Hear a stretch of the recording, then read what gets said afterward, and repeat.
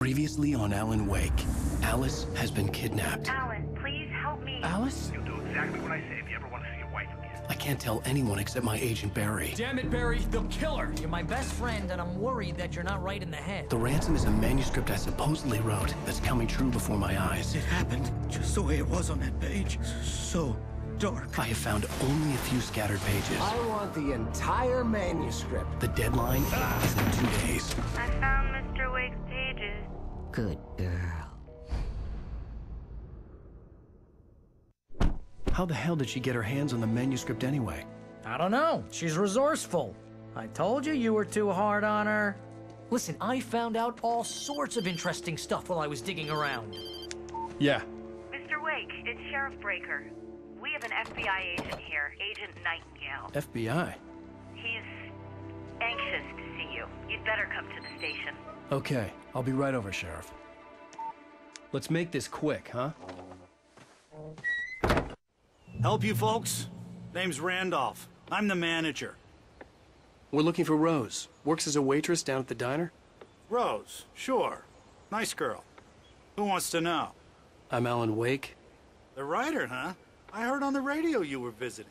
Well, I'll show you her trailer. That Rose, she's a nice girl. Always pays her rent on time. As I was saying, Al, I found all sorts of weird stuff from the local newspaper's archives. This place is crazy. Disappearances, mysterious deaths, urban legends come true, and, get this, most of this stuff takes place around Cauldron Lake. Well, you ain't wrong, mister. The Indians thought the lake was a doorway to the underworld. I'm the God-fearing type myself. I don't hold with that sort of thing. Anyway, there was an island there owned by a guy called Thomas Zane.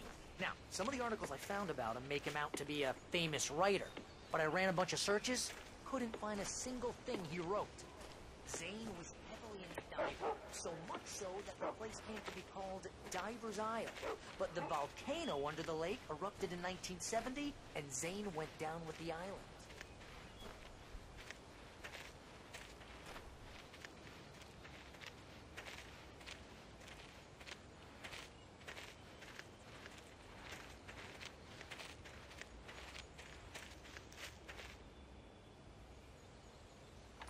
Gets better. A local girl, Barbara Jagger, drowned in Cauldron Lake just a week earlier. They were lovers. Sure, Jagger's a local spook story. The Scratching Hag comes for you in the dark. Childish stuff like that. Anyway, Al, I'm just getting to the best part. All of the articles about this stuff were written by Cynthia Weaver. I asked around, and she's that crazy bag lady you met. What, the lamp lady? She can be a little loopy, but she's not homeless or anything. Yeah, anyway, she knew both Jagger and Zane before they both died, and she had some kind of a breakdown.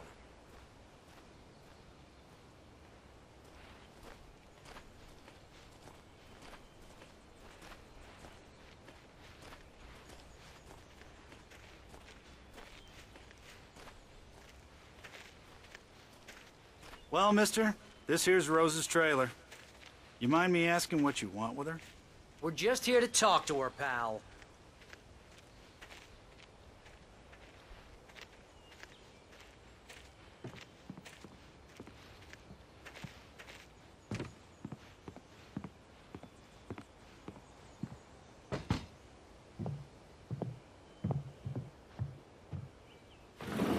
Welcome to... Oh dear, Mr. Wake. I'm so glad you're here. Rose, you have my manuscript? Oh. Oh, yes. Yes. Please, come in. Hey, this is really good. Rose, Yes, my manuscript. I really need it. I understand.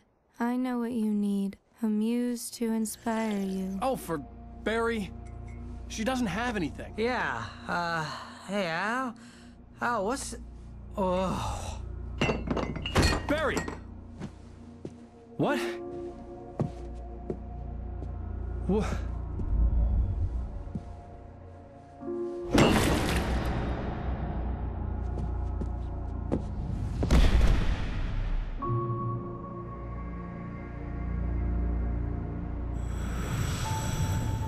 coming for you, hiding in my barber's skin. I'm too weak to stop it. You must turn the lights on. I promised I'd come visit you and your lovely wife. You must finish what you started. I insist. You must turn the lights on. Turn the light on. Back to work, boy.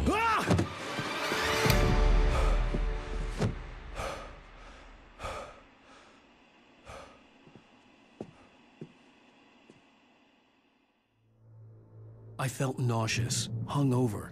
Only anger kept me going. Rose took a day from me. I had less than 12 hours left to meet the kidnapper.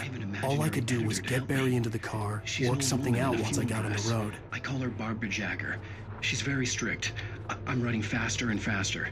My manuscript is being heavily revised. The edits are getting very aggressive, and each day there's less of me and more of her. I hate it, but I know she's right.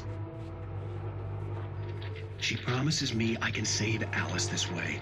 She knows more of this than I do. About the complex incantation I'm attempting. About this place. She's worked with another writer under similar circumstances, Thomas Zane. The genre of the story seems to be shifting. It's turning into a horror story. I'm getting close. I can feel it.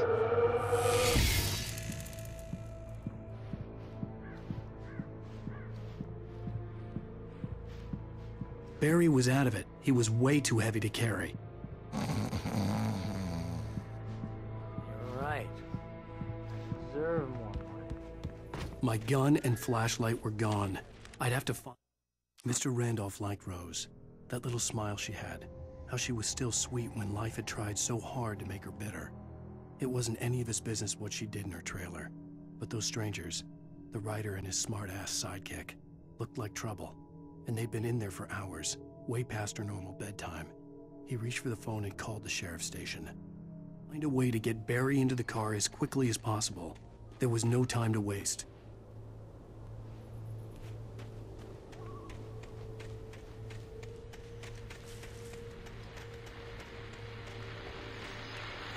I just stepped outside to catch a breath of fresh air. Let me tell you, the weather's getting heavy. Nights like this make me especially glad I'm here talking to you and not home in bed. Once the weather takes a turn like this, I can't sleep at all. It's all tangled bed sheets and dark thoughts, punctuated by the occasional plunge into nightmare. Is it just me? Well, perhaps it is. But I hope I can make the night a little bit easier to get through. Culver, you're on KBF FM. Hey, Pat, it's Walt Snyder. What's on your mind, Walt? Well, I am the way you are, but, well, I can't sleep either, you know? I just been staring out the window here, trying to make sense of it all, but, I ain't been drinking either, you know, I just... Well, you sound like a man with a problem, Walt. I had a, argument with Danny, Danny, and, then I got in trouble with the law, and, I'm just, well... I heard something like that, Walt.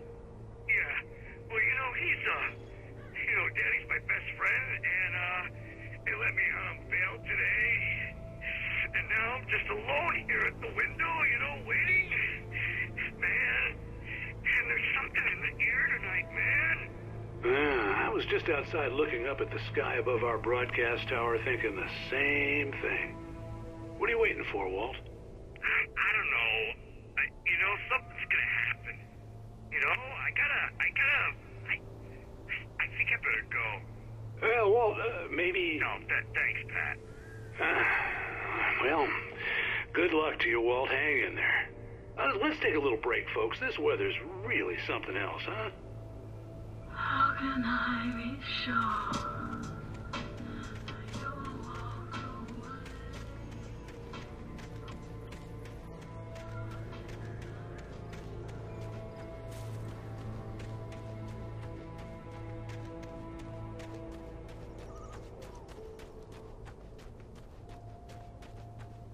Oh, you're gonna get it now.